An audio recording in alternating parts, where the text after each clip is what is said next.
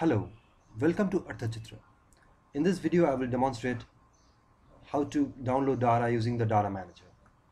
Before I start, I will make a new connection to Google. I will go to connection, add edit connection, click on the add button. In the connection type, I will select Google and click on close. I will then go to connection again, available connection, and will click on Google. Once connected, I will go to settings, click on data manager. I can select any individual instrument to download data specific to that instrument, or I can select any instrument list. This will download the data for all the instrument in that instrument list. I will select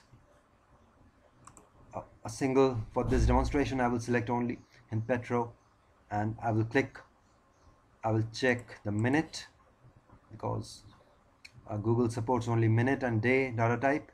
I will click on download.